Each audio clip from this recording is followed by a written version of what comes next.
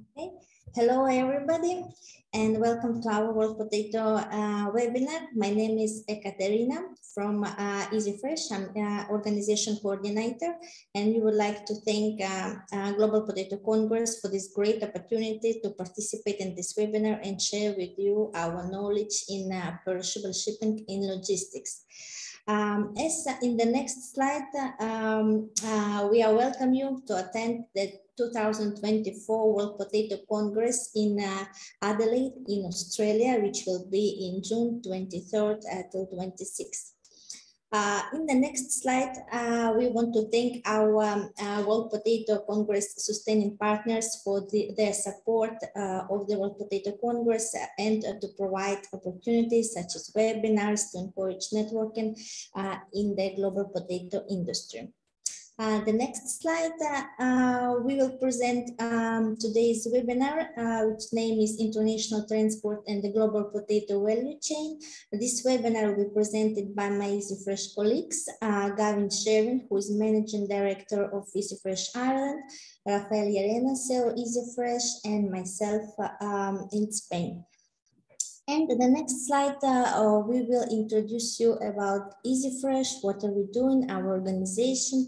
We are global refill logistics suppliers. We have our own offices in Spain, the Netherlands, Ireland, Chile, and Egypt. We offer logistics for the temperature controlled environment, and we cover 2020 countries and territories with refill specialized experts.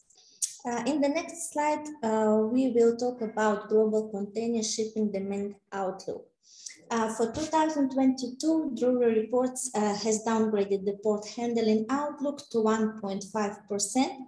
Previously, it was 2.3%. Outlook for 2023 has also lowered by 1.9% and from 2.9% before. A significant risk that economists are yet to fully grasp scale is, of course, volatile environment, making further downgrades probable. But people will prioritize the basic, and foodstuff is always a basic. And the next slide, we will look into seaborne reefer trade, which will expand to 3% of compound annual growth to 2026.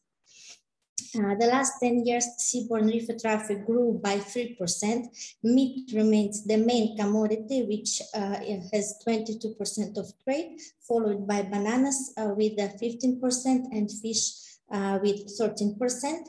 The year 2022, seaborne growth revised down to 1%. In the next slide, we will look into worldwide perishable cargo model split focus. As reefer cargo growth slows to 3% compound annual growth rate to 2026, it is now expected that containers will pass the 90% of their hold in 2025.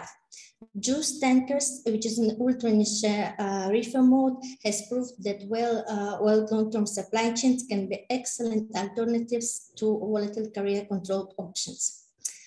In the next slide, we will look into specialized reefer rates, which has peaked and short-term positive. Specialized reefer rates have enjoyed a revival as they plug the shortcomings of the container carriers.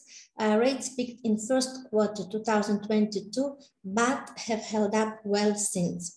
A decline in pricing is anticipated next year and beyond as supply constraint is. In the next slide, we will see the seaborne trade by commodity group. Worldwide reefer volumes are estimated to have reached 297 million tons. Seaborne trade accounts for 46% of all perishable trade on a worldwide basis. Bananas remains the commodity which is proportionally mostly carried by sea.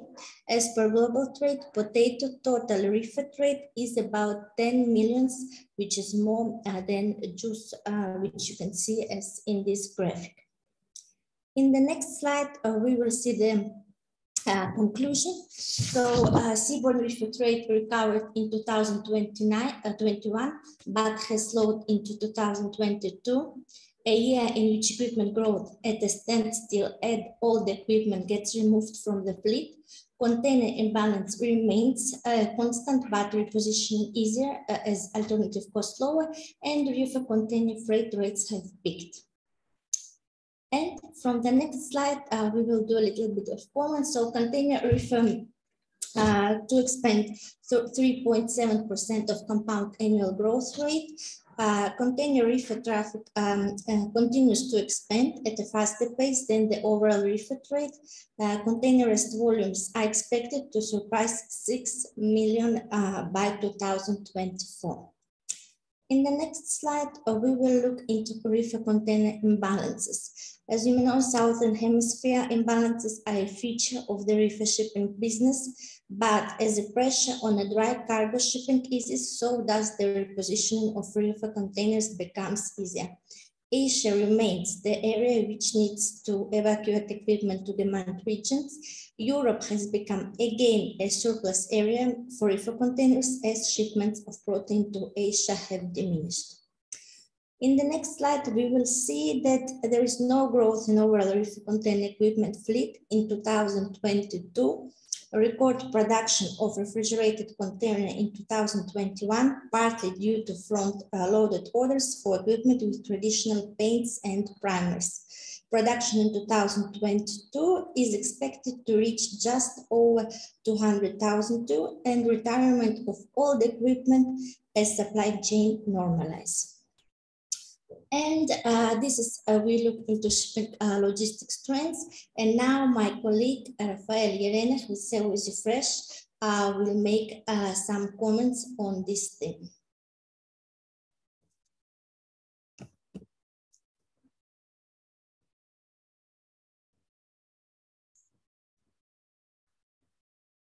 Good afternoon, good day to everyone. My name is Rafael Llerena. I'm a colleague of Ekaterina, sitting next door, same office with her here in Spain. I will say a few words about what she basically presented, and before my other colleague, Gavin, Sherwin, MD for Ishika's Island. So let me just comment briefly. I mean, you all, if you are on the producing side, on the receiving side of the potato chain and potato logistics chain, you have been suffering and going through different experiences, some of them not very good in the last couple of years. Not only the start of the pandemic, where there was, as you may know, you will remember, a decrease in the general demand of cargo, with some exceptions, but of course there was overall a 30% decrease of cargo movements globally, meaning that okay, the shipping lines, especially those who operate the big container ships, decided to drop the fleet, but realized for the first time ever that there was, regardless of this situation where there was less cargo to carry, they were doing more money because they were able to increase sea freights. This was a very strange situation where the service was bad, and okay, they were doing all the service standards were lower, let's put it that way, and the sea freight went up, and they were in a way, by means of reducing capacity or transport capacity, to make more money. This lasted for a while. Even it was in a way worse at the moment we had the boom or the rebound of the cargo after the pandemic, or after, let's call it the lockdowns that we had. I'm talking a little bit during the last couple of years. So that moment was especially, as you all will remember, complicated for everyone, whereby sea freight skyrocketed. There was no space. There was a boom of cargo.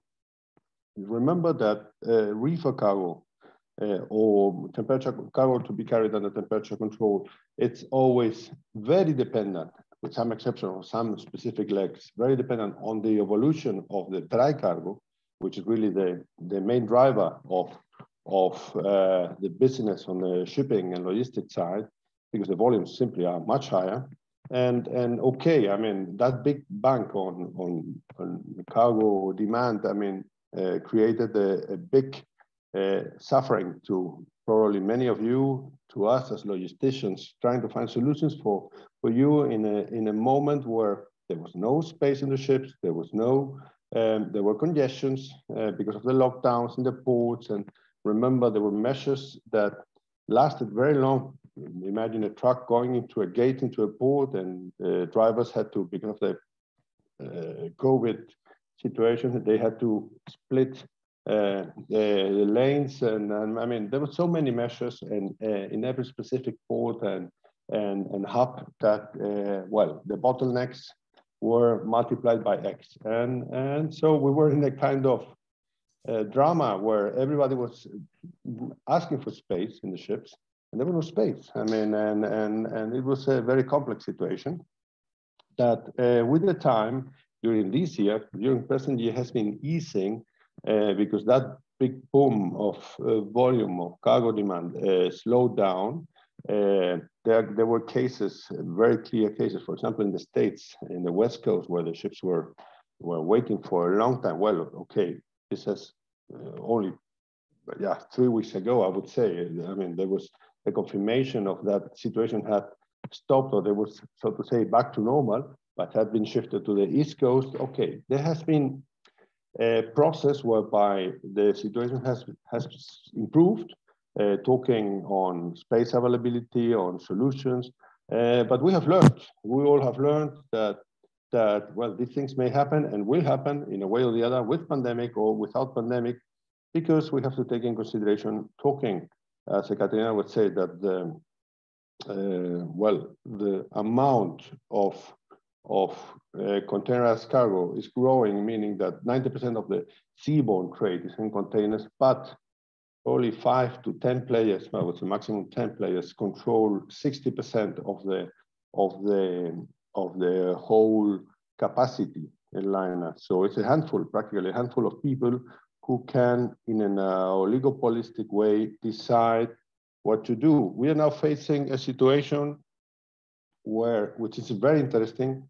There's, in some countries, we have some recessions, cargoes are dropping. We are seeing some blank sailings. We are seeing likewise, the lockdowns in China are easing, but the lines are starting to take measures like slow steaming, like instead of going through Suez Canal, turning through South Africa up to Europe, if we talk Asia to Europe or Asia to America, I mean, depending on the leg, but taking more time on and burning less fuel because it's more expensive, as you all know, when you tank your cars. What I mean is that the carriers are taking measures in a soft way that lead to reduce the capacity in the market, not as they did in the beginning of the pandemic and so on, as I just mentioned, but of course, as a reaction to the existing situation, to monitor the capacity and allow the freights to stop falling. As you know, you all have seen, if you have been paying freights lately, you have seen the freights have reduced because of this situation where, okay, there's more capacity, or there has been more capacity in the market. So what I would like to do, and take the liberty to make a couple of advices just to finish this little comment, is that try to program your loadings and your bookings. I know it's easy to say and not always is exactly feasible, but if you come to a shipping line or to a logistic, a 3PL supplier like we are with the program, it's easier to negotiate and with the different suppliers, being a shipping line, a trucking company, a terminal. I mean, the more planning you incorporate in that before the booking, the better. And the earlier, the better, of course. Another thing, open your mind in the sense, sorry that I talk like that, but I take the liberty to a little bit advise you that open your mind in other possibilities, other port of loadings, other port of discharge. Sometimes the shortest transit time is not on the seaborne side, it's not the shortest total door-to-door if you include the inland, hinterland, so on, deliveries and collections, it's not maybe the shortest way to do. You know, in the Adriatic, you have ports like Koper and Trieste, where, for example, Koper works on the weekends.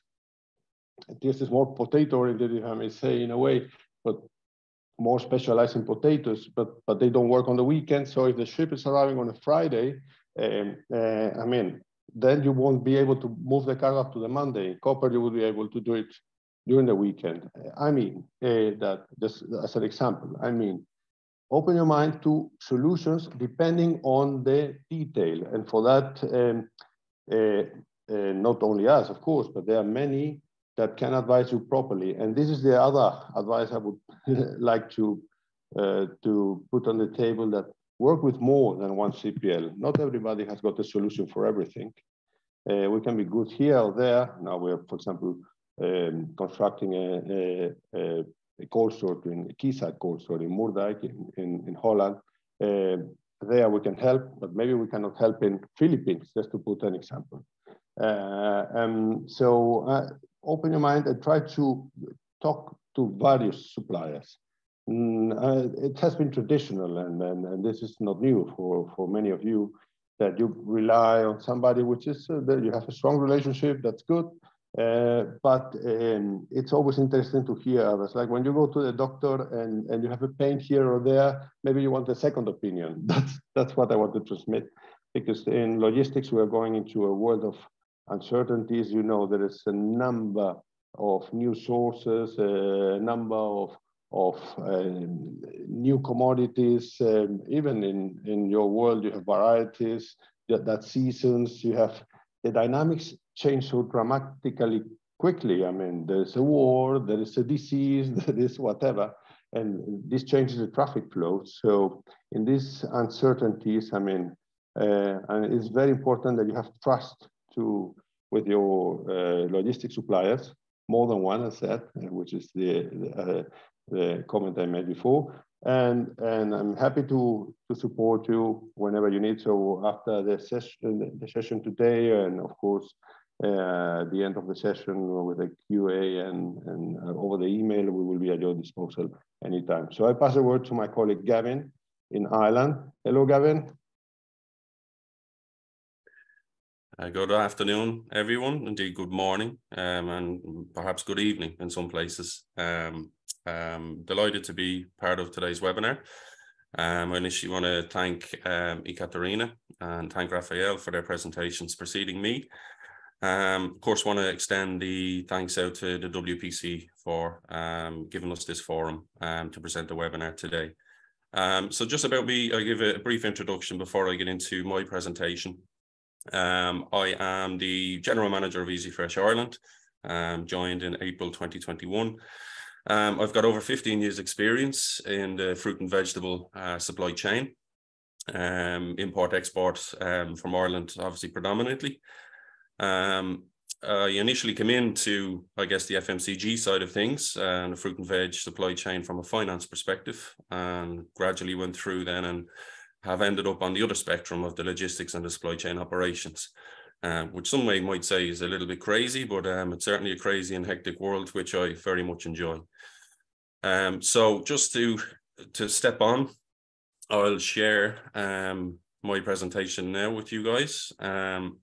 And it's essentially just to do with my attendance, I guess a bird's eye view, a personal view, and an opinion on the Congress that took place in Dublin earlier this year. So of course it's the 11th World Potato Congress, a year delayed, of course, by COVID. If you bear with me 1 second now, and I'll share the screen. So I trust that you can all see this now at the moment. So yeah, of course, I said I started with EasyFresh in April 2021, and I believe the Congress was originally penciled in for 2021. In some ways, it's difficult to perhaps be happy with some circumstances of COVID, but in this case, I was thankful that the Congress was delayed by a year until 2022, because of course allowed my attendance. So it was an absolute privilege to represent EasyFresh and EasyFresh Ireland. So again, thank you to Rafael and the guys who've trusted me and my colleagues to attend. Again, yeah, so the WPC, I think the 10th Congress took place in Peru prior to Ireland. So of course, Peru, as we all know, the origins of the potato. So we probably had a lot to live up to. And as I said, a great privilege, a great honour that Ireland was chosen. Being an Irishman and being a fellow Dubliner, yeah, an absolute honour that it was chosen and took place in Dublin in May through early June 2022. So just, I guess, the slides here as I take you through are some personal photos which I took across the days that myself and a colleague spent on site. So of course the pictures here detail, I guess, the beautiful surrounds and historic surrounds of the RDS in Dublin, which is the facility and the site where everything took place. An absolutely extensive and packed program was put together. That catered for absolutely everything. I'm sure perhaps catered for perhaps too much, because regrettably wasn't able to attend everything, even though we would have liked to. So I'm sure there was absolutely something included in the program for everybody across the plenary sessions, the speakers and the dignitaries, to the focus sessions. Of course, the exhibition hall itself with the exhibitors and their stands, which will follow into the next slide. So as you can see, the RDS itself, this particular hall, iconic and historic, so beautiful surrounds for the exhibition to take place. Obviously the poster sessions, and then of course as I said, the plenary sessions and the speakers that took place in the concert hall. Multiple tours and excursions to various famous tourist spots were also part of the program. And indeed, of course, then the social events across a fun run, the golf day, and of course the evening events that took place from the opening ceremony to the barbecue, and then of course to the Congress social evening on the Wednesday evening at the Guinness Storehouse. So essentially myself and a colleague, Antonio, spent the full day Tuesday and the full day Wednesday in the exhibition hall, just to savor and sample the atmosphere. Which I have to say, the picture here doesn't depict it, because I think everybody here was in the concert hall at the time. A very busy morning indeed, though. So of course, just some various pictures then taken of the exhibition hall itself. As I said, we savoured and attended, went to a number of the exhibitors, many of whom I know again quite well, brand names and traditional family-owned companies here in Ireland, that I know well from my time in my 15 years of fruit and vegetables. So lend itself very well. Saw a couple of faces that I haven't seen in a number of years, and indeed certainly hadn't seen pre-COVID times. So all in all, it was just an excellent experience to be there, as I said, to savour the environment, savour the atmosphere. In particular, especially taking some of the complimentary snacks of crisps that were available, and cheekily partaking in some of the gin sampling and the whiskey sampling, of course, as they say, when in Rome. So I'll just take you through here. Obviously, the slide here is the key sponsors that essentially made it all happen, made the Congress happen. So a big thank you to everyone here who made their contributions and put their energies and efforts into making the Congress and getting it started, getting it going in May through June. This is just a layout of the exhibition hall itself. And of course, a lot of the exhibitors that were based, many of them domestic Irish companies, of course, many of them from further afield, which was a great experience to be amongst. Just then at the schedule across Tuesday, across Wednesday. So you can see, as I said, a packed schedule, something for absolutely everybody, whether it was educational, whether it was social, whether it was lighthearted, something in it for everybody. Okay, I guess I'll again add here that it's an honour, I guess, to represent EasyFresh and EasyFresh Ireland at the Congress.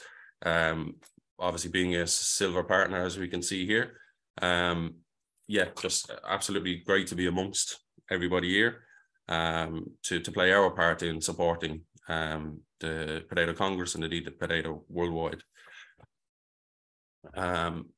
This one here in particular caught my eye, because I think Rafael just mentioned it. We have a state-of-the-art quayside cold store now, just work in progress, some of it operational and still to come online in Moerdijk in the Netherlands. So again, a key aspect of what we can offer, particularly on the continent, is cold storage. So it's just an item that stood out as fairly relevant from our side, from the EasyFresh side of expertise. As I said, absolutely sampling, savouring the atmosphere. This lady here, of course, in the national dress, I believe, obviously, of course, coming in from Peru, caught the eye. Was absolutely terrific to see many people from many different corners of the globe attending in Dublin for the Congress. It's just, again, an absolute privilege to be amongst it. I'll get into the highlights then, I guess, myself, particular highlights. As I said, it was an absolutely packed programme. I myself then, as I said, spent time in the exhibition hall across 2 days. Myself and my wife attended the barbecue in the Clayton Hotel, which was a great evening. I certainly got the sense that everybody was able to let their hair down and enjoy. Even though, of course, it's a professional environment to some degree, but a lot of people, obviously, on the back of COVID, it would have been a long time since we were able to be together and share and enjoy amongst each other in an environment like that. So I think you certainly got the sense on that evening at the barbecue that there was a lot of joy for everybody to actually meet face to face and be together again. This here picture here then particularly was probably my main highlight, I think, from our attendance. Obviously, being EasyFresh being a sustaining partner, we were invited to the sustaining partner breakfast. So at least it was laid on where we met. I was in the room amongst the other representatives of the key sustaining partners, and of course the directors of the board of directors of the WPC, the dignitaries. So again, I think that for me, at least that Wednesday morning was an absolute highlight, to be able to be there to represent not just EasyFresh, but to represent Ireland, to represent Dublin. Definitely a great pleasure. Of course, I can't move on without saying anything about the goodie bags that were supplied. So I believe I still have this bag now at home myself and still utilise it. I think if anybody was in attendance, they know that there was a rain mac included in this bag internally. But thankfully the weather, I think, if I can recall, the weather played a great hand in assisting us. The weather, at least for right throughout the week, was very good indeed. I guess unusual for Ireland in some ways, but at least lent itself to, again, a great atmosphere and a great week for everybody who was in attendance. So we'll move on. Again, one of the other highlights for me was, of course, the closing ceremony. And this picture here is the infamous the famous concert hall of the RDS, where a lot of the plenary sessions and the speakers took place throughout the week. This here specifically was the closing ceremony. Mr. Tom Arnold, it was his speech at the time, where he spoke about some of the culture, the historic culture, and some of the things that make Ireland, I guess, globally recognised. So in this particular picture, it was a poem from Mr. Patrick Kavanagh. So the literature, the music, the arts of Ireland, all strong elements of our culture that we were able to share with everyone. But of course, I actually think that the potato is of course absolutely synonymous with Ireland too, for both good and bad. Of course, some tragedy from the famine times, but it's led us to today to where it's embedded in our culture. It's a staple of our diet still, just like music, just like literature is embedded in our culture, and of course means a lot to the greater diaspora globally. And indeed, I hope many of the attendees that were in place may well have had Irish roots, and I hope you got the opportunity to explore that while you were here. So we go from Tom to the Declaration of Dublin, and Mr. Romain Cools, who now I know is happily retired, I believe, after a long stint and a brilliant stint as the head of the WPC. So the Declaration of Dublin in particular, leading to the closing ceremony. This slide here in particular, I think looking forward into the future was one key thing that jumped out for me, with the projections of the population to hit near on 10 billion within 3 decades, but the need for 70% more food. It just hit home that, particularly in Ireland, and the potato being a staple of our diet for so long, it just hit home as to just how important the potato is globally and to other regions and developing regions, and just how important it is that, again, all of the efforts, all of the energies that have been put in through various channels, of course, with the guidance of the WPC and all its sponsors and all its supporters, just goes to show how important the potato is for the future. Here then we're just going to jump to, again, I guess one last, particular highlight was the social evening in the Guinness Storehouse. I have a number of pictures from that evening, but this is probably the best one to share, just with the harp being the national emblem of Ireland. That was again a brilliant evening in quite a suitable spot in the Guinness Storehouse. Because again, I guess there's two things that people associate at the top of a list with Ireland. It would be the potato, and it would indeed be Guinness. So they're as famous as each other, and as relevant and as important to Ireland as each other. And then I'll just bring it to the final picture. So I'll just explain at least the technical tours as well as part of the program. Regrettably, I didn't get a chance to attend on one of the visits out to the farms in either North County Dublin, up to County Meath, up as far as Belfast, and indeed down the southeast of the country, which led then to Bloom as well, which is a famous festival again that takes place in the Phoenix Park over the June Bank holiday weekend here in Ireland every year, COVID permitting. Wasn't able to take part of those, but I'm sure anybody who was in attendance that made it certainly has strong memories and a very good experience to take away from that. So yeah, just to say that the closing ceremony then, where again Romain and the Dublin Declaration was made.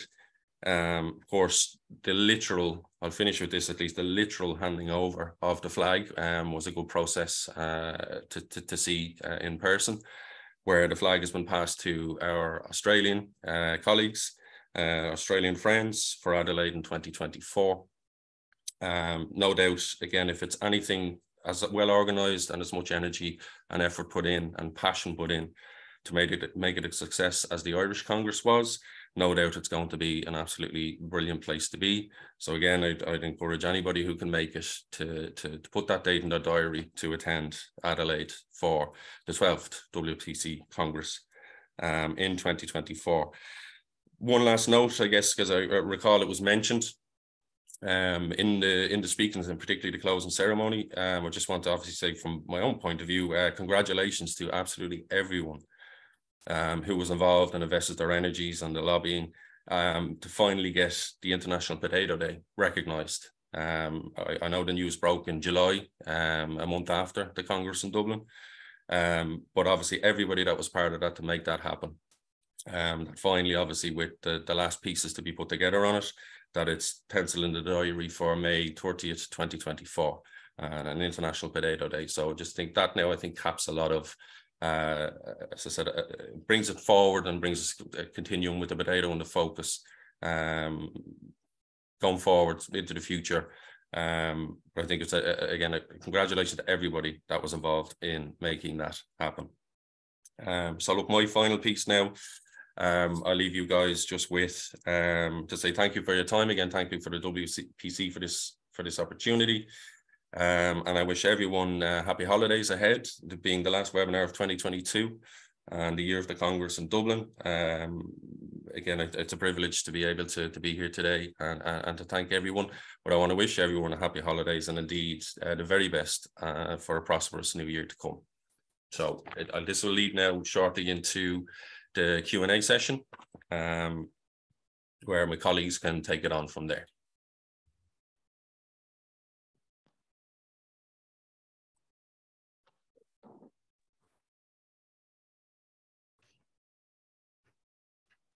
We're open for questions if anyone has got any kind of question that wants to raise. So we're happy to answer now or anytime during the next few days.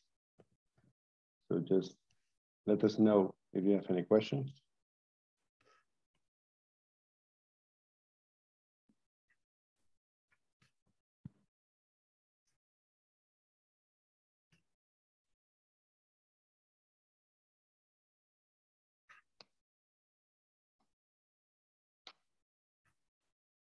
There's one question here about specific issues with potatoes in the cold chain. I don't know exactly which are the specific issues you are wondering, but I mean, I can comment quickly. I mean, just if you want something more specific, I can try to respond. Basically, the cold chain is fragmented. We as 3PLs have to make an integrated solution, have to buy or with our own facilities or third-party services, being a truck, being a terminal, being our cold stores, whatever, to construct a solution for a customer. So this is not easy because, of course, it depends on the trade leg. So if you want any more accurate response, I will be very happy to know which are your specific interests.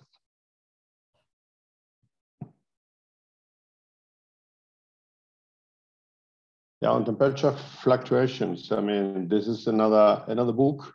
I'm happy to provide any more detailed comments on sprouts, whatever sprouting issues. I mean, which of course, if it's not the same, if it's seed potatoes or different varieties, the advice on carrying the goods in that or the other environment. I mean, talking temperature control environment. I mean, as a general comment, I can say that not everywhere, and there's some, allow me the word, cheating on this.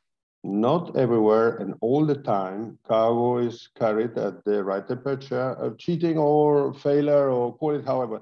I mean, you have to ensure that all portions of the cold chain have got the appropriate temperature control. But I cannot be more detailed with that unless you provide us some more detailed questions.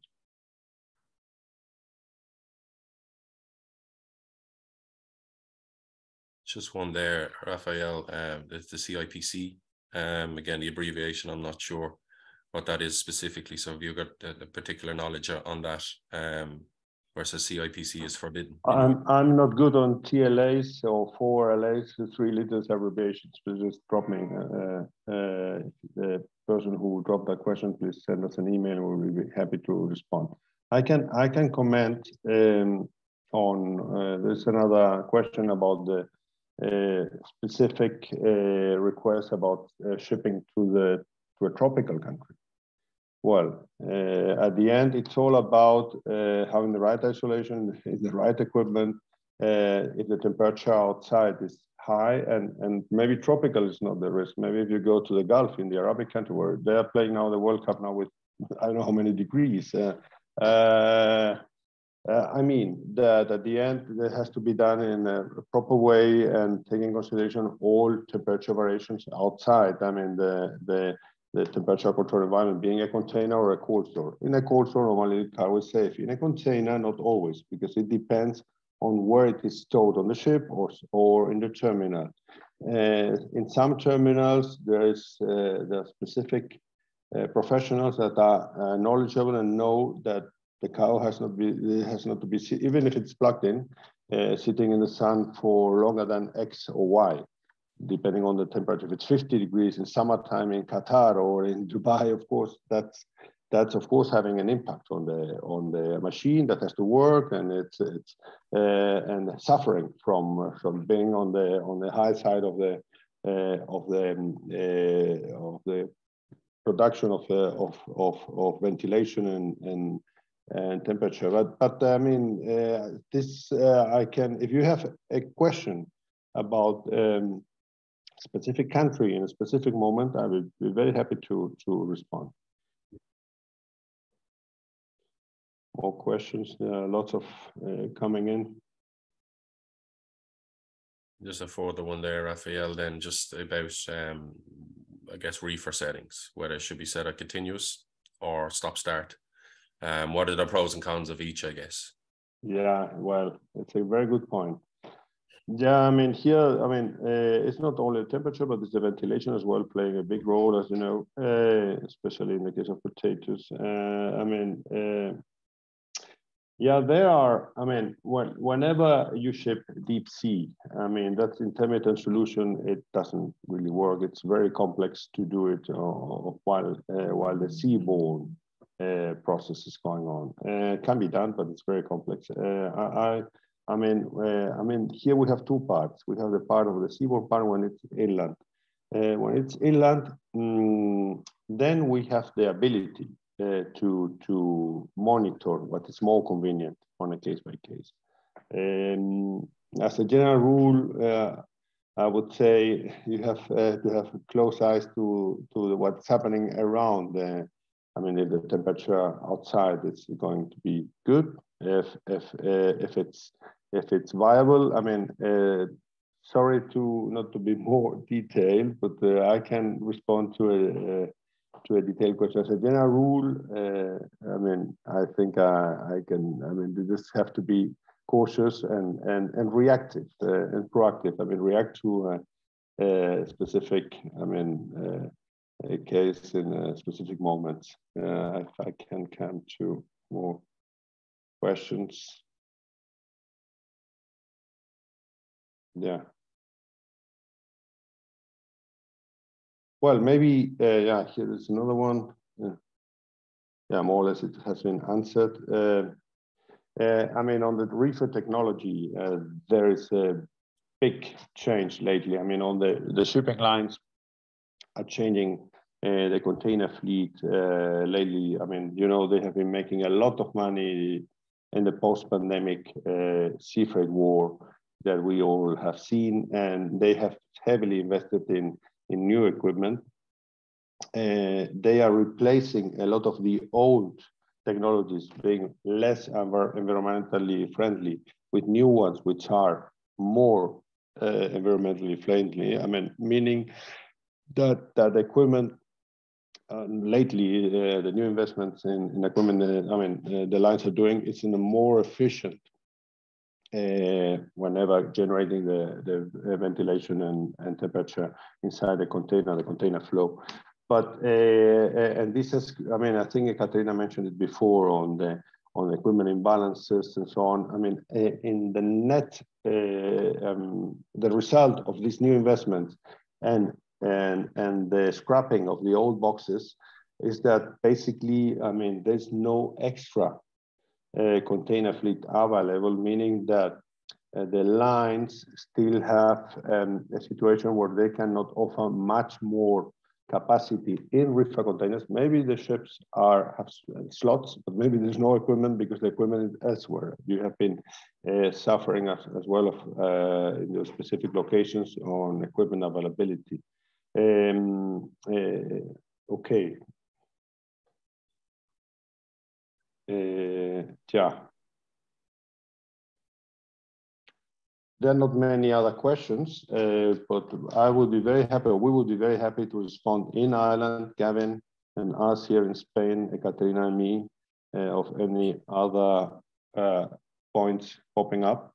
Let me just comment that, yeah, we are in a situation where, yeah, I could summarize where the volumes and the capacities, as we mentioned before, have eased. We're in a better situation to negotiate with shipping lines and so on, but the problem of the drivers in Europe and the States, availability of drivers, talking inland, facilities inland, cold stores, all other relays when it comes to relay from a container to a truck or from a truck to a container, I mean, the problems would remain. So you just have to be cautious how you operate and with whom you operate. In many countries and locations, you have for sure very trustworthy and reasonable people working with you. They may not have the immediate solution, but I think it's time for all of us to realize that the situation has to be checked ad hoc because of the dynamics of the changes we have every day, documentary, new bans, new this and that. And therefore it's always, as I said before, to ask for a second opinion in a logistician. I mean, as you, when you go to the doctor and have a pain, or a problem. So we are at your disposal, and if you want to write us, I will drop now the email, the general email of our help desk